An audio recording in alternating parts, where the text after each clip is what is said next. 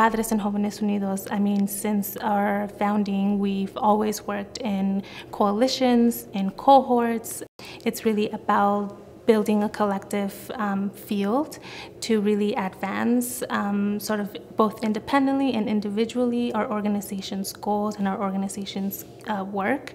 All of our organizations work on issues that no one organization, no one group can tackle by itself. A lot of the strategy thinking that we've been doing as part of our involvement in the cohort has been around, like, how do we make our organization stronger so that our work out in the field, out with our community, is that much stronger. So that has led us to make some investments in things like our communications department. And so we're, building tools.